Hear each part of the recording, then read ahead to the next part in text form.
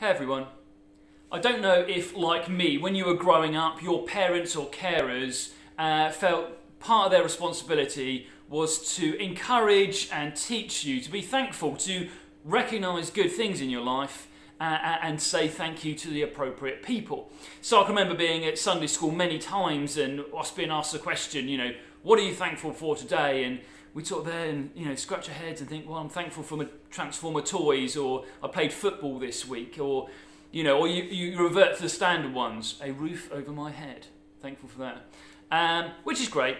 The time of year me and my brother both really disliked being thankful was Christmas. Not that we weren't thankful for presents or thank you for Christmas, but for some reason writing thank you letters was just such a task. It just felt like such a burden, and we're sort of having to be forced to, write to some uncle or auntie we hardly ever saw, thank you for the thing I didn't really like. We've got to be thankful.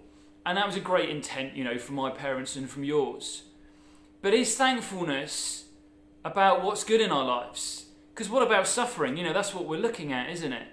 If my life's good and I have the things I want and I'm feeling buoyant and stuff's opening up, then I'm a really thankful person. I can be really thankful. But if things are hard or difficult, have I got much to be thankful for? Or do I merely have to then sort of resign myself, or, come on, let's think of something to be thankful for. Well, I'm thank you for the planets that sit in different locations around the universe that through their gravitational pulls keep the Earth where it exactly is. Or, thank you for the tarmac I'm driving this car on. Or, trying to almost not make something up, but you hear what I'm saying.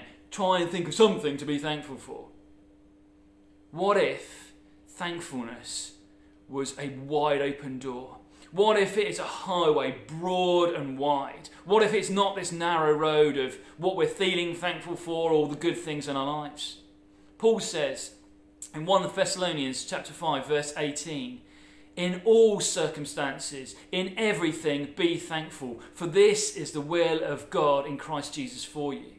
In everything, it means every little part of your life to be thankful. What? Wait a minute, Paul. You don't know about my life.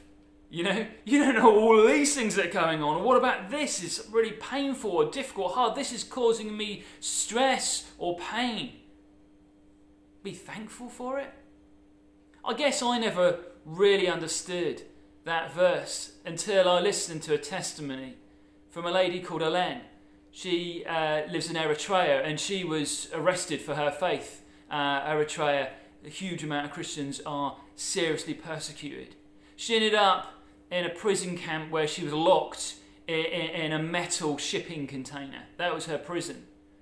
Boiling in the day, scorching, and then freezing cold at night. And she was regularly beaten. And one day she was being beaten, and she turned to her captor and just said, thank you for what you're doing. And the captor was like, what do you mean? What are you on about? I'm here, I'm going to beat you, I'm going to make you not a Christian. She said, no, you can just carry on. She said, I know your job is to beat me, but my job is to be thankful and to trust in my Lord. She saw something so magnificent that set her so free. Because this word, thankful, that Paul uses in 1 Thessalonians 5 verse 18, is the Greek word Eucharisto.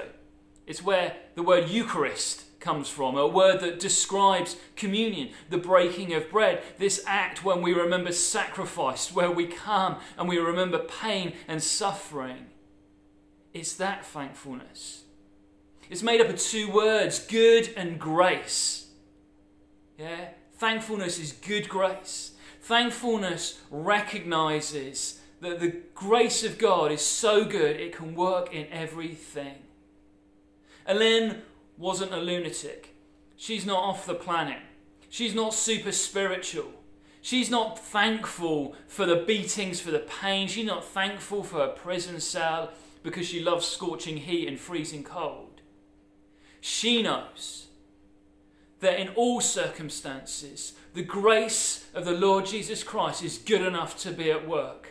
And therefore, thankfulness is her embracing every single part, every little individual part of her life, And the thankfulness is what ties it together and means it's soaked in the grace, in the good grace of the Lord Jesus Christ. Thankfulness versus suffering. Wow. Thankfulness in suffering. So today, I'm not pretending that your suffering doesn't hurt. I'm not pretending that maybe you feel miles away from God. But I am declaring to you that thankfulness is a recognition that the grace of God is so good that nothing can stop it. That thankfulness is embracing the hurting parts and the miserable parts and discouraged parts and seeing that Christ is there, that He is in them. And therefore I can be thankful for Him within the thing, that He's not far away, that He's not disconnected, He's not only in the good things, but He is in and through all things. I pray that myself and I pray that you today, like Elaine, that everything would be soaked in thankfulness, the thankfulness that brings the grace of God in and through all things. God bless you today.